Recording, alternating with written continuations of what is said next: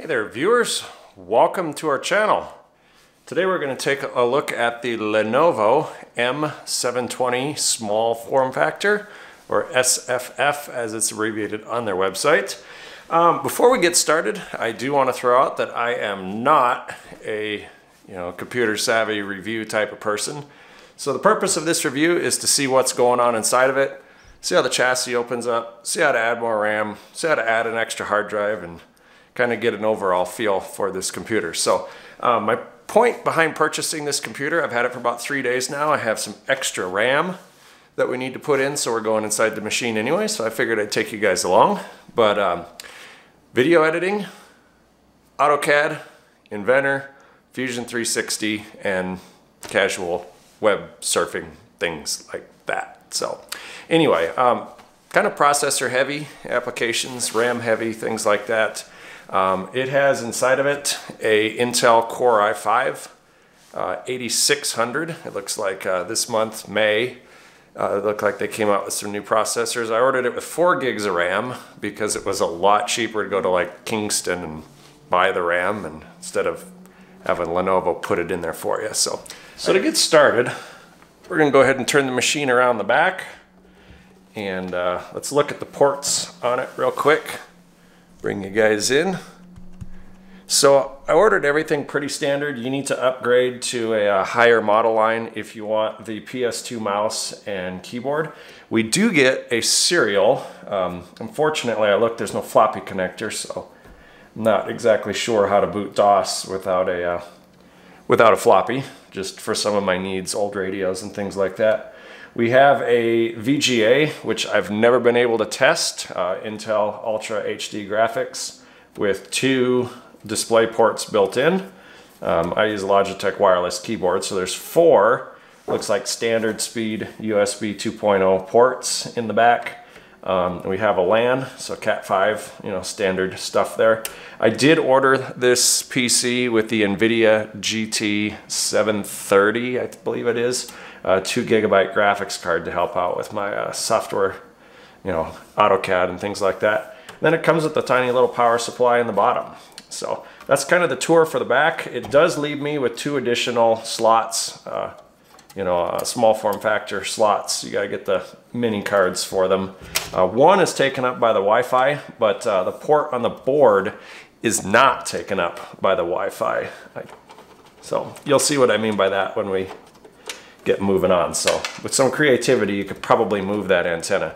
2 thumb screws and you're in. So one of the things that I noticed on this particular PC, like I said, I'm not a PC connoisseur, but no COA for Windows 10. Just has the little sticker saying, hey, I come with Windows 10. I did reformat my own SSD.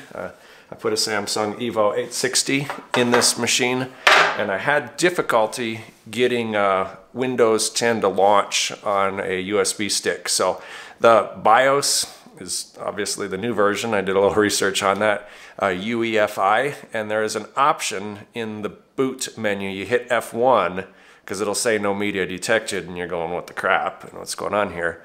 I'm sure there's folks in the comment box gonna laugh at me for this one, but there is a compatibility mode, and you need to turn that on and it boots Windows 10, it boots BIOS just fine, it seems. I could do the Samsung Secure Erase and all of that stuff.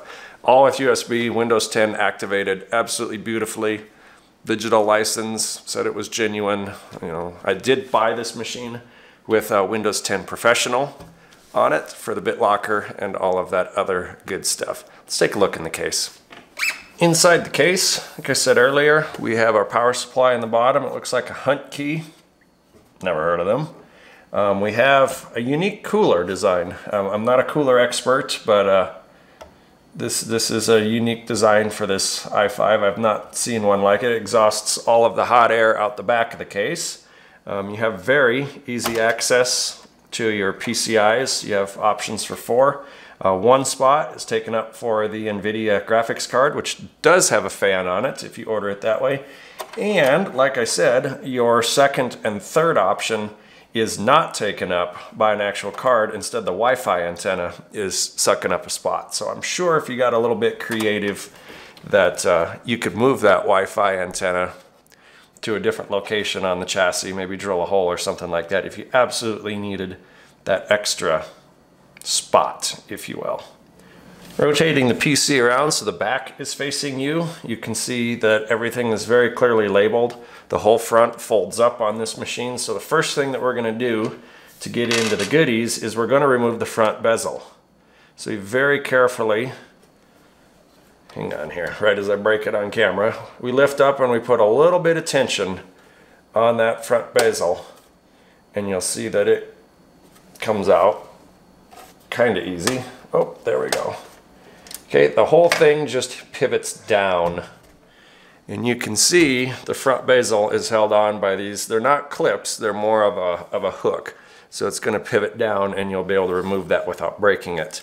Does appear that if you order it with the card reader and the CD drive, that you're probably going to have a different front bezel than all of the other machines. I did order this machine with those goodies in it.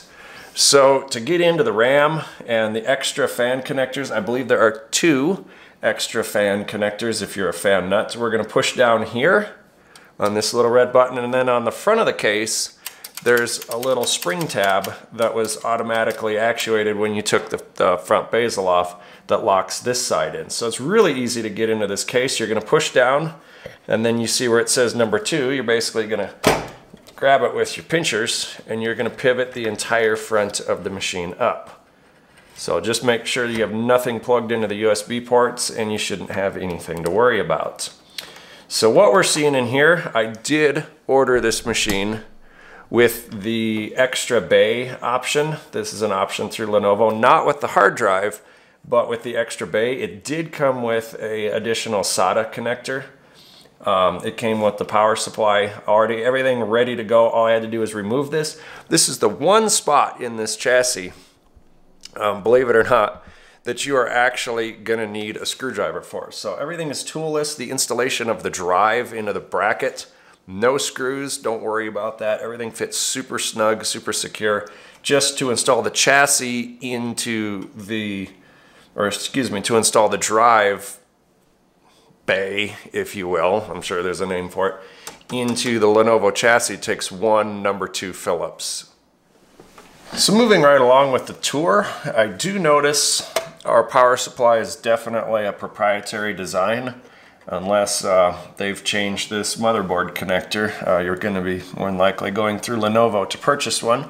The wiring is routed really nice inside of this machine. I'm going to try not to break my Wi-Fi antenna off. I might just remove that. Those of you who are antenna junkies are probably going to notice the, I believe it's an SMA, reverse SMA connector on that. So some modding potential there. Again, looking at the motherboard, everything's pretty much color-coded for your RAM. We're going to drop another RAM stick into this machine. Right here you got your card reader. Got your power button and some lights up here for some modding potential. Over in here is a couple cool things. One, you got a speaker, which actually works pretty good. Kind of a nice touch on a business machine. Right here next to the speaker, where my index finger is pointing, is a great big glorious bright white LED.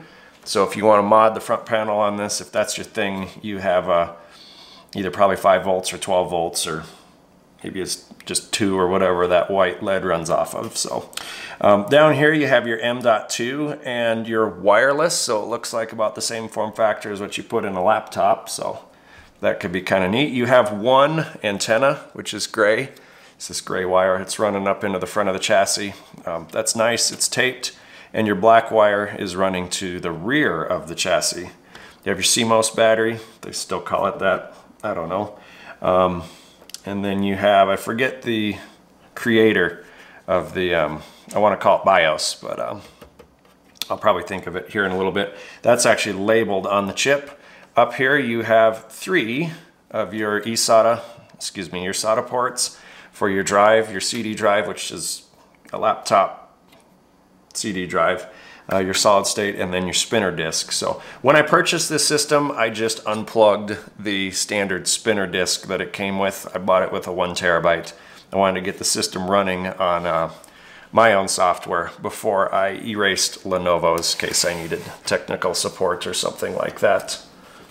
So here's the RAM stick that I ordered. I went to Kingston's website, told them what computer I had. I've had great luck with their RAM and laptops and things like that. So we're gonna caveman this out with a steak knife. Must be the way the pros do it. Whoops, no, I'm just kidding. We'll open this bad boy up.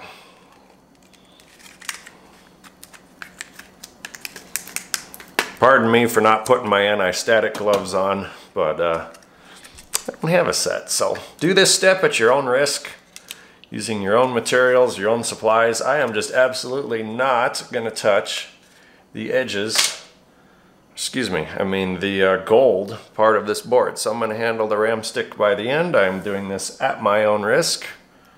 I'm not gonna slide across carpet or anything. Let's go ahead and drop it in the computer. Okay, I'm gonna put it in the blue one so we can color coordinate here. I'm gonna open the little fingers, move said wires out of the way. Very gently, using my sausage fingers. Gonna press the RAM down into the motherboard. It should, oh yeah, like old times, auto close the little fingers for you. Just give them a click. Okay. And let's just take a look here. You can see I have 8 gigs of RAM usable. Well, let's see, 787 usable. Task Manager 2.2 used out of 7.9. So looks like our RAM is all good. Installation was a success. So I'm going to leave the spinner drive unplugged for make sure everything posts and all of that good stuff. So I've changed one thing at a time in this system. Put a lot of RAM on a lot of computers and never really had a problem doing it with the bare fingers trick. So I suppose some people probably say something about that. But anyway, once everything powers on and I confirm that I have now 8 gigs of RAM, I think this stick was like 30 bucks. It's 2666. That's what I call it. You'll probably call it something else for the memory speed. I think that's all this board actually supports. So you can check Lenovo's website for a little more information as far as that's concerned. But anyway, I hope you enjoyed this tour. The only thing I didn't address was the standard 3.5mm audio jack on the back. The front panel ports, I'll probably take a look at. I think you could probably see that. So you got 4 USB ports on the front. Kind of forgot to hit the front panel. I wanted to get in so bad. Anyway, you have 2, I call them USB 10, but it's actually USB 3. But the 10 gigabit or what have you, that's folks are talking about. And then you have 2 USB super speed. I believe they're 4 gigabit. I did get this guy with the card reader. The USB-C port does not rapidly charge my phone. I have a Google Pixel 3 and it's slow charge, but you do get data through it and all of that other good stuff. So I'm assuming that that's probably, you know, not a charging port or something. So it's probably just like the USB super speed SS ports, that it doesn't probably do anything special, just a different plug-in. You got a headset and a mic. I've never tried either of these. Kind of a wireless person as far as that's concerned. And then you have your standard laptop CD drive.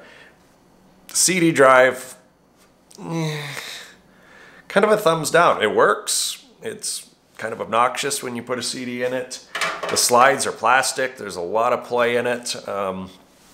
My 2012 Dell notebook, it's a E-Series Latitude notebook. The slides on it are metal and plastic. It's got a lot better tolerance. This computer, I think they're really cheaped out on the CD drive. I realize it's legacy technology, but you know, so is the serial port.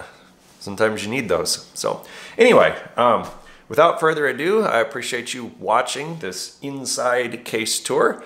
I will plug the computer in. I'm sure everything will be fine, and then we'll move on about our business. If you liked what we did here, be sure to leave us a comment and subscribe to our channel. And as always, thanks for watching.